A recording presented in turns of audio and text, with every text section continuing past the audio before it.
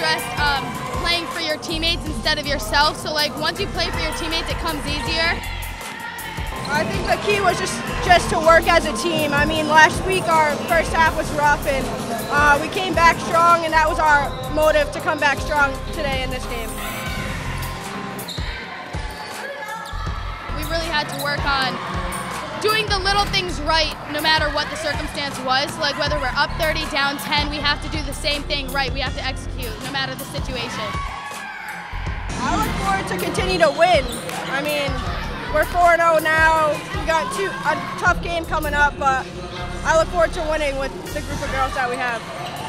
For me, it's a balance of, I've been to nationals last year, and a lot of people talk about that, but in order to get there, I think you need to win the championship, but that starts by winning the next game. So it's like you have to take it game by game, but you have to have a clear vision of what's in front of you too.